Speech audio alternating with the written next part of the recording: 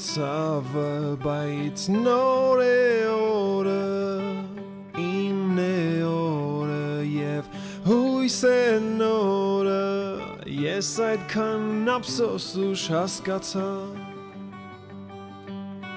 ու երբ արմատներիս վերադարձա, ինձ գտա շեմին, իմ գանձարանի, դռան վրա պատրաստ կախված էր բանալին. Hey, it's so good to be back here today and sharing this time with you called In Step with Christ. I'm glad you're joining us, and we begin today, as I said last week, by offering this message in the name of the Father, the Son, the Holy Spirit. Amen. I'm glad you made it back. You know, we spoke last week about the importance of beginning all of our praise, all of our talk, in a very focused manner. Now, this focus is very important in life. It doesn't matter what you do. It's not a question of just religion. It's a question of discipline in all aspects of life, whether you're talking about your school, you're talking about your relationships, your marriages, your boyfriend-girlfriend relationships, or even in your work circle. You all know that anybody who is successful in life has this D word, this discipline. Discipline means focus.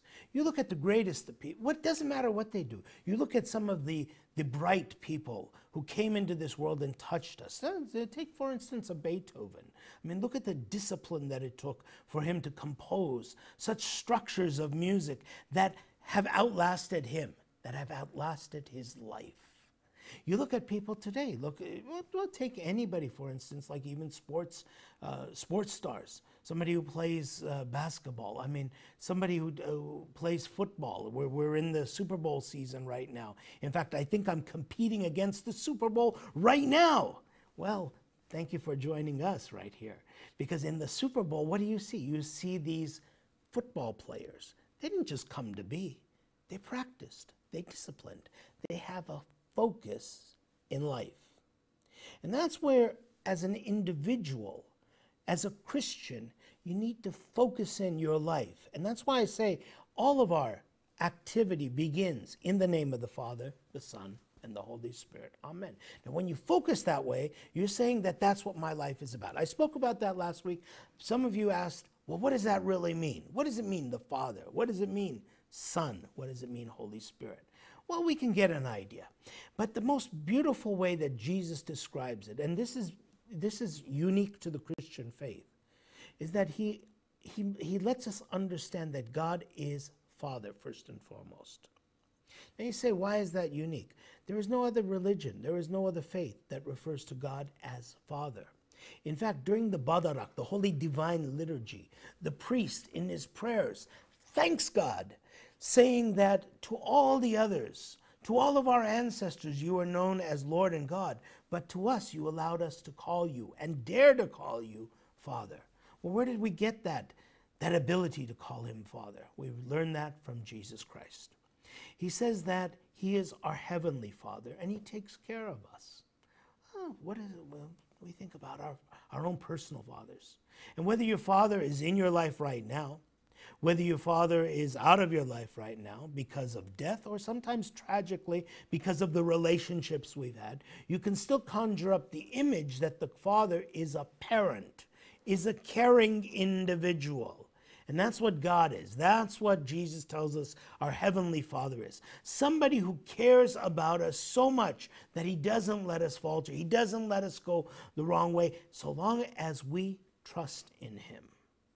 Now that trust is something that we need to start developing. Our Heavenly Father. Who is that Heavenly Father? Somebody who cares about us. Jesus goes one step further. He says, how many of you, if your son or daughter asked for a piece of bread or something to eat, would go out there and grab a snake and give it to him? Jesus, of course, was playing with us. There isn't anybody who would go out there and grab a snake and give it when their child is looking up and saying, may I be fed? Jesus said, if your child wants a piece of bread, who would go and take a bunch of rocks and give it to them? Again, Jesus is playing with us because he knows that we, as people, with all of our faults, would never do that. And he says that. He says, if you, evil as you are, know how to take care of your children, how much more will your heavenly Father, who is good, take care of all of those who ask of him? And so Jesus instructs us to refer to God as Father, and he says, pray like this: Our Father who art in heaven. Unfortunately, many times people call this the Lord's Prayer. Even in Armenian, Derunagan Agot. This is not the Lord's Prayer. Jesus could never pray this prayer. You know why? Because in it, it says, forgive us our trespasses as we forgive those who trespass against us. Now, Jesus was without trespass. He was without sin. So the proper name for this prayer is called the Our Father. And rightly so. It focuses us. Like the football player, like the basketball player, like the musician, like the worker, focus. Where is our focus? Our Father who is in heaven. Your name is hallowed. Your name is holy. May your kingdom come here on earth as it is in heaven. May your will be done. And give us today what we need. What are those things that we need? Well, you know them because you're our Father. I ask for a piece of bread, but you give me the greatest of meals. You give me something that I could never thirst again or never go hungry from.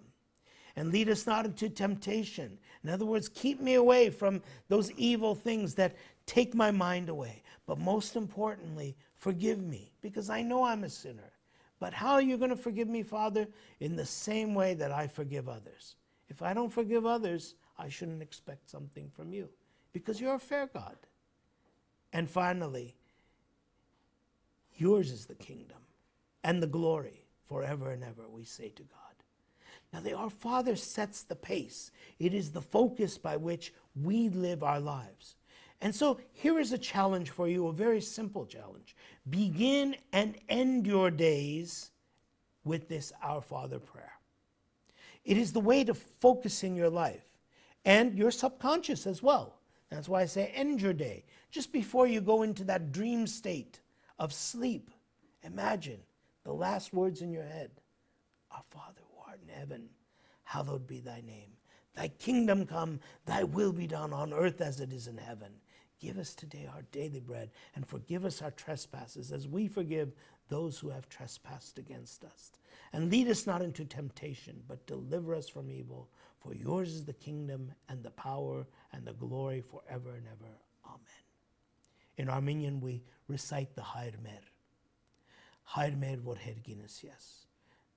Many of us learn these as children. We learn them, and unfortunately, in learning them, we recite them rather than to really think about what the meaning of these prayers are. The Our Father is the focus in our life. It lets us realize that God takes care of us. Jesus says, look at the birds of the air. They take off, they go places, they do what they want. Not one of them thinks about tomorrow. Not one of them. They enjoy life. And your heavenly Father takes care of them. How much more are you worth? How much more important are you? Won't your heavenly Father take care of you? He says, look at the earth, the flowers, the grass. It's here today. It's gone tomorrow. In fact, if you've done any gardening, you know you take it and you put it in the compost pile. In old days, they would take it and they'd throw it into the fire. He says, if the grass looks so beautiful, and in fact, he goes one step even further. He says, take a look at the flowers. Even Solomon, the greatest of kings, was never dressed in such beauty. And I see that every time I look at a flower. You go look at a flower, look how beautiful they are. And God takes care of them. God plants them and he makes them grow. He makes them flower. Their beauty is unseen anywhere else. If God takes care of them, which are here today and gone tomorrow, how much more will he take care of you? You who are his creation, created in his image. Now you have this chance today. You have this chance to focus in. And whatever it is in your life, if you focus in, you understand that that's where your discipline begins. That's where, as a human being, you can move forward. Because we all have troubles. We all have difficulties. And really, if you think about it, that's the one thing that lacks in all of our lives, that focus. When you focus in on Father, Son, Holy Spirit. Today we spoke about Father. We're going to be speaking about the Son and the Holy Spirit in coming weeks, in coming episodes. But I wanted to begin. We're still new in this In Steps with Christ series. I wanted to begin at the very beginning, the Father. Now, we think of Father many times as this ageless thing. Now, unfortunately, we get a lot of our images from movies. And so you think of God as this old man, somebody who's before time. One of our saints, Saint Nectarios, he said so beautifully, he said, seek God not outside of you, but within you. And that's why Jesus said the kingdom is within and without you. Think about that for a moment. Contemplate that for a moment. Let it be something that you meditate on this week. When you look for God outside of you, look deep within and focus. And you realize that you are his loved one, that he is Father, that he is with you, one that cares for you, is compassionate for you, and is with you. Next week when we return, we're going to be talking about something very special because during the week this week, we had Groundhog's Day, February 2nd. Did you celebrate? You're going to say, now, what is this priest talking about Groundhog's Day? Isn't that little animal that comes out, Punxsutawney Phil? What does that have to do with religion? You're going to have to wait till next week. Until then, I want to wish you all the best. God's blessings in your homes and in your lives. Stay focused. Listen to the meditation. And I can't wait to meet you again next week. In the meantime, please join us at our websites at inhisshoes.org as well as epostle.net, where we do apostolic evangelism for an electronic universe. And so I greet you and I wish you all the best and remind you that all of this is done in the name of the Father, the Son, and the Holy Spirit.